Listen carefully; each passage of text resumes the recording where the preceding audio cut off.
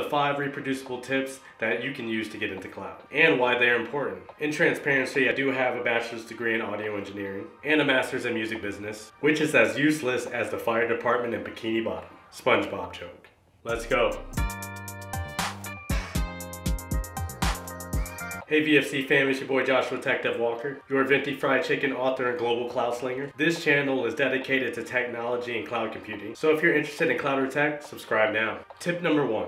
Attend tech meetups, whether it's online or in person. You'll be able to find local tech meetups at meetup.com. My journey started from a simple invite from one of my now longtime friends to a JavaScript meetup. Although JavaScript isn't cloud, it got me into the mix of things, which eventually led me to my technical calling. And cloud specifically has a lot of meetups nationwide. I had the pleasure of speaking at the AWS Denver meetup a few months ago.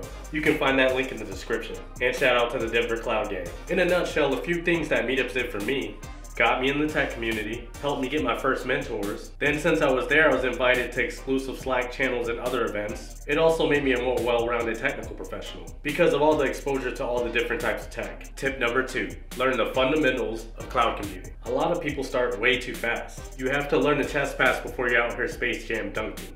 So pick one cloud provider, Amazon Web Services, Azure, Google Cloud Platform, as a recommendation to start. And they're very similar from provider to provider, at least when it comes to the core services. I'm talking network, compute, storage. And all of these providers have get started doc style link in the description. I'll also link some video-based ways to get started in the description as well. Tip number 3, get cloud certified in AWS, Azure, or GCP. Although it's not a perfect example of cloud knowledge, it's an employer recognizable start and will help you get your feet wet, to be frank, and build confidence. For AWS, I would start with the Developer Associate or Solution Architect Associate. For Google Cloud, I recommend the Cloud Engineering Associate. For Azure, I recommend the AZ-104 or the AZ-204. I'll link all of these certifications in the description as well. Tip number 4, work on real-world projects. And I know if you're the cloud gang on TikTok, you're tired of hearing me say this. Real world like client applicable, not real world like fistfights in the living room, just to be clear. Certifications are a good start, but employers want to see what you can do in the jungle. Fortunately, I've already done this legwork for you in the video above for AWS, and I also did a video on Google Cloud that you can see above as well. Yeah, I'll close out the series with Azure soon. I also know you're tired of hearing me promise that.